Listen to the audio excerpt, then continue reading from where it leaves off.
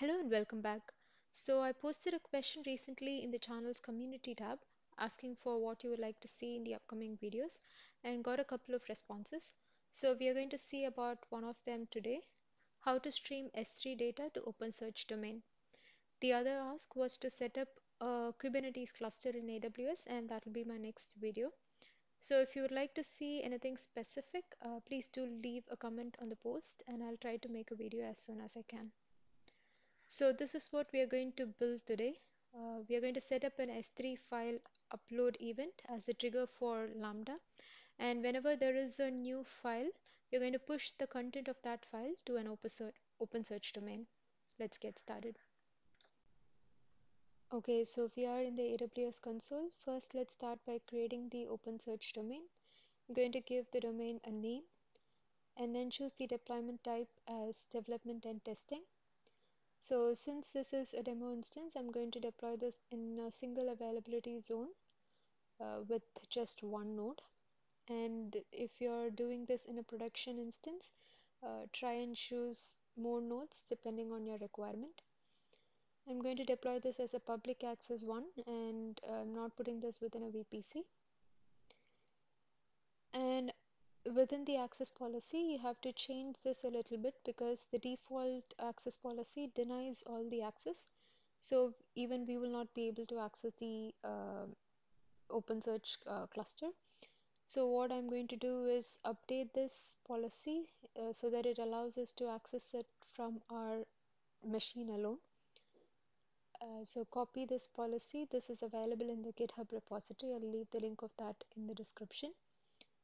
So you have to change a couple of things here. That is the account ID. Replace this with your AWS account ID. And then you have to change the IP address. So this will allow you to access the dashboard from your specific machine that you're accessing from. Alright, so these are the basic settings that we want, and let's go ahead and create the domain. So this is going to take anywhere between 15 to 20 minutes. So in the meantime, let's go ahead and create the Lambda and S3 bucket and the other components that are needed. So the first thing which we are going to create is the Lambda function, and we are going to create a Python function today. And the code for this function is available in the GitHub repository. I will leave a link of that in the description again. So give the function a name and then choose Python 3.8. If you're using a different version of Python, make sure that you're changing the Python packages within the repository which I have provided you.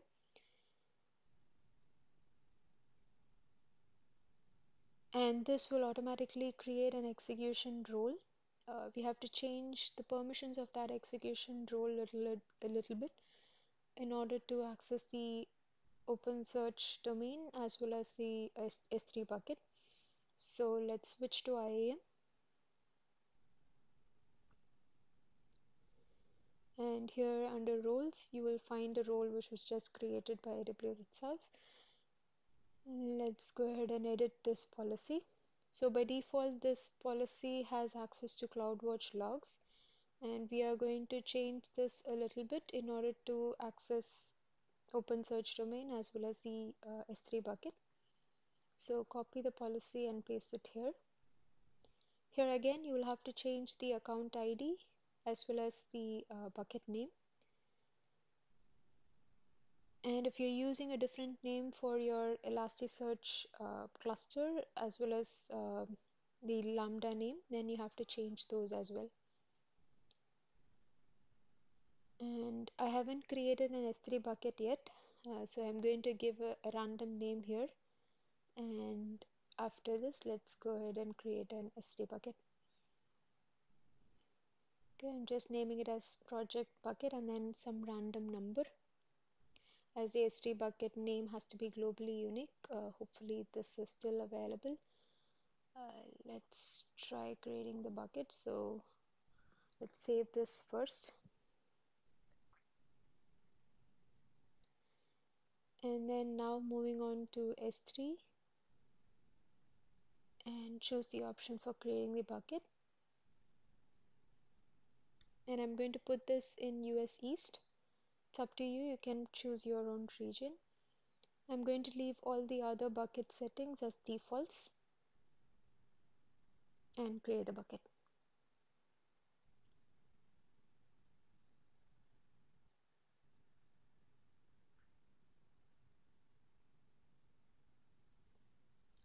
Okay, so we have our bucket now. And before trying to upload anything here, we have to go back to the Lambda and make a couple of changes. So let's upload the zip file. That is our actual code, which is going to pick the contents from S3 and upload it to the OpenSearch domain.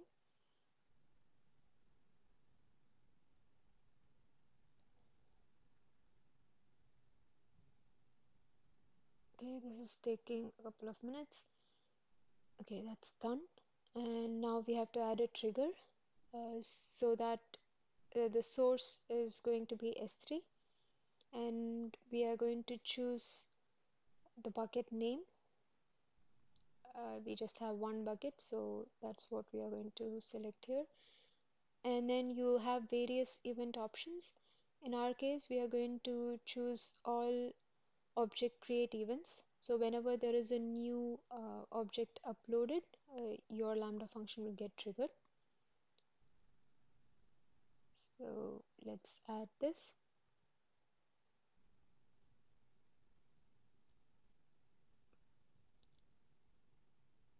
Okay, so we have the trigger set, and so now let's go back and see if our domain is provisioned. So it's still being created. I'm going to pause the video and then come back. So it's been a while, and as you can see, the domain is provisioned now, and you will be able to access it through the dashboard URL. And now if we go into the DevTools section, you should be able to see the Kibana tools, and then you should be able to create an index. So I'm using the OpenSearch documentation as a reference, and I'm going to create an index now. So I'm just reusing our previous example. I'm going to create the index as books, and the books index is going to have two attributes. One is the author and the other one is the book title. Both are going to be of type text. And then I'm going to just give the alias name as books1. It's totally up to you, whatever you want to name the index name as. And I'm going to just run a quick search. So you don't have any records yet. So this is the default record. So now let's go back to the Lambda. Just had to add two environment variables. It is one is the ES host. That is the host name that we just created. So copy the host name of your OpenSearch domain and paste it there. So this will differ for each of us, so that's the reason we are using it as the environment variable. And then we also need to add ES index. So the index will also change as per your use case, so it's better to have it as an environment variable. So now we are all done. So I'm going to upload a sample file here. This file is also available in the repository. And once you upload it here, you should be able to see the records being created in the OpenSearch domain as well. So if we go and run the search again, you should see two new records. So it's very simple. Hope you found this useful. If you have any questions, please leave them in the comments below. See you soon in the next video. Thank you.